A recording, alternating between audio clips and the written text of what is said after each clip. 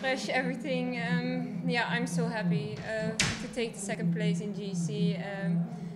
Yeah, I'm really happy about it, and the girls and the team are working so hard for me today, and I'm really thankful for them and the team. So to take this place for the team.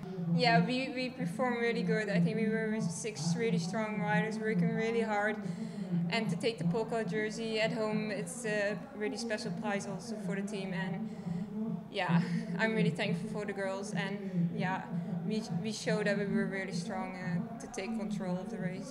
I really love the Basque country. It's my favorite racing area from Europe. Yeah, so I always enjoy to be here. I feel really nice, and the crowd is crazy, and yeah, beautiful country.